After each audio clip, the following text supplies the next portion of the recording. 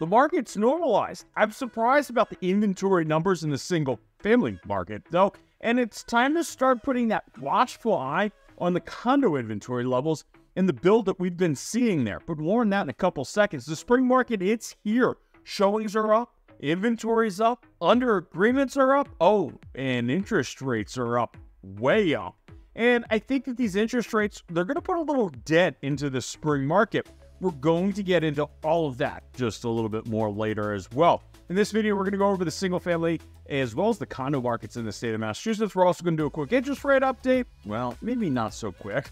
And we're also going to talk about some relevant current events. Hey, it's Jeff Chubb. I'm a recovering investment banker turned real estate agent. I've sold more than 1,000 houses. If you have any questions in regards to the real estate market, then know I'm here to help.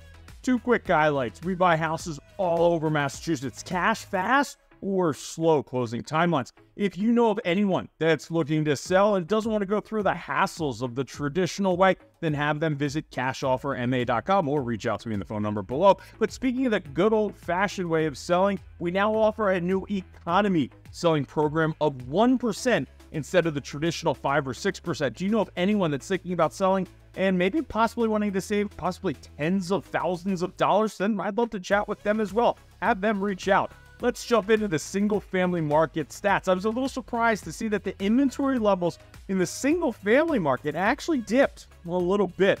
I know we're comparing it to the Easter rebound week, but I was just surprised.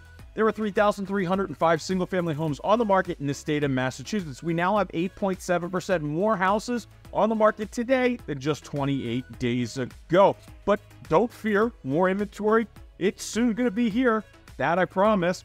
You can see that the small dip from this week really actually helped close the gap between this year and last. We knew this gap was going to close a bit from last week, but again, I was just surprised to see how inventory levels went down this week. I just didn't see that. But we now have 129 more houses on the market today than compared to the same time last year. 958 more houses on the market today than compared back in 2022. We are just walking into the weeks where we are really going to start seeing some big inventory gains. Buyers, get ready. More selection, but also more competition is soon to be here. Inventory, it was down year over year because new listings, they were down.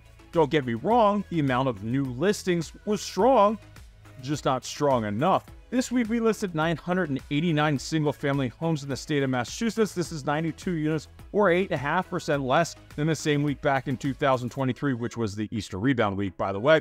Now, 4-week rolling average is 919 units. Under agreement shot up this week, which was expected with the Easter rebound week. This week, we put 1,052 houses under agreement. That is some strong under agreement data. We'd actually have to go back to the end of June of last year in order to find a week where we actually put more houses under agreement than we did last week. This week, we put 215 units, or 25.7% more homes under agreement than the same week last year. We put 837 single-family houses under agreement. And then that 4-week rolling average, that's 830 units. So when compared to last year's market, new listings, they were down by 8.5%, while under agreements, they were up by 25.7%. There are 428 single-family homes that closed last week for an average sales price of $857,000 and a median sales price of $631,000. Sales levels compared to the same week last year were actually down by 8.4%, as there were 467 single-family houses that closed this week last year for an average sales price of $799,000. Months of inventory.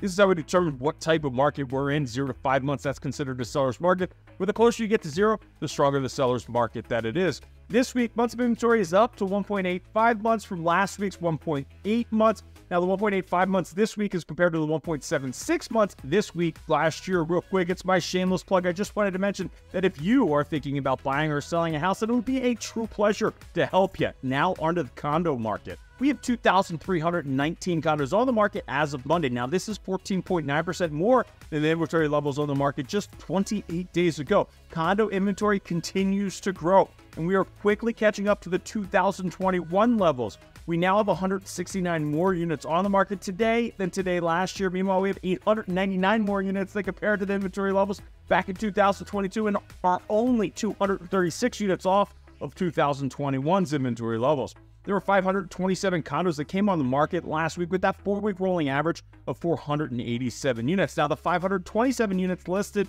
was 24 units or 4.4% less than the 551 condos that came on the market the same week back in 2023. Under agreements, they were up. This week, we put 448 units under agreement. Now, this 448 condo sales was 52 units or 13.1% more than last year. We put 396 condos under agreement. Now, that 4-week rolling average for under agreements is 417 units. So 4.4% fewer listings that came on the market when compared to the same week last year, while selling 13.1% more condos. There were 203 condos that sold this week for an average sales price of $662,000 and a median sales price of $568,000. This same week last year, there were 228 condos that sold, so sales levels, they were down by 11%. Months of inventory actually jumped to 2.78 months from last week's 2.68 months. This is compared to months of inventory levels of 2.45 months this week last year. Now, I started keeping all of this data back in 2022, and we have never seen months of inventory higher in the condo market. In other words, the market is more favorable to home buyers today than it has been in the last 2 years.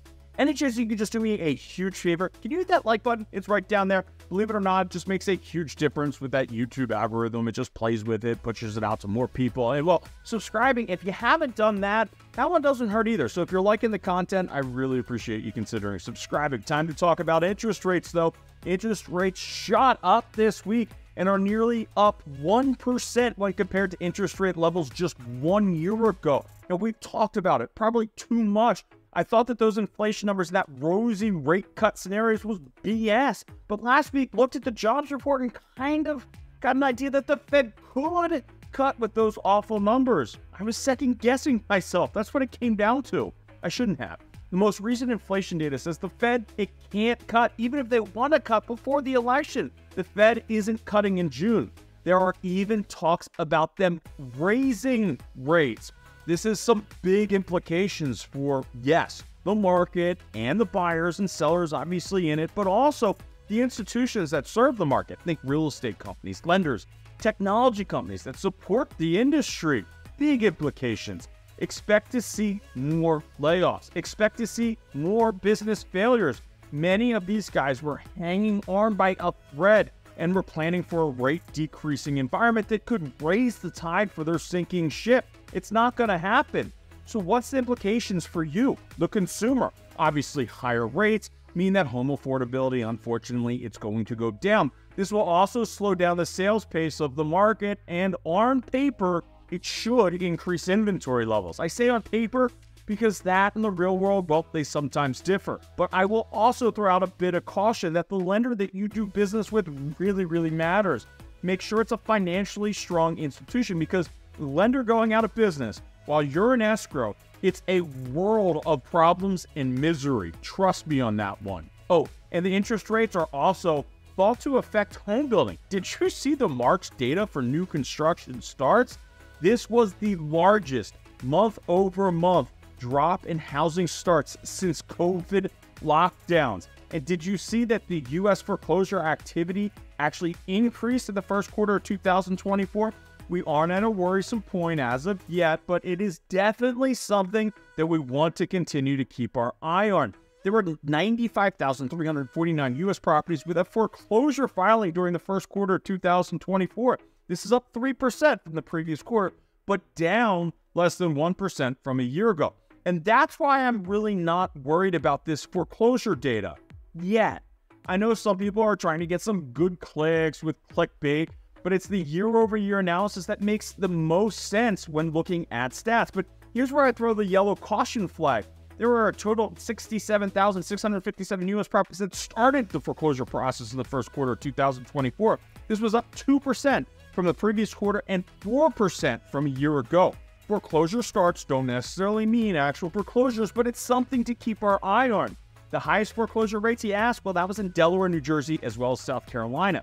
Massachusetts is ranked the 16th highest foreclosure rate in the country. But keep in mind that we're the 16th most populous state in the country. So this ranking really makes sense and would say that, well, we're doing pretty darn good as of yet. Want to talk about your own personal real estate needs? Because at the end of the day, that's all that matters, right? Again, it's Jeff Chubb. Whether you're looking to buy or sell a home in the next 9 or 90 days, then I would love to chat with you and just find out more about your real estate goals. And if you know of anyone that's thinking about buying or selling, then I truly appreciate you passing along my contact information. You can visit YouTubeRealEstateAgent.com or find all my information in the description below right down there. Until next time.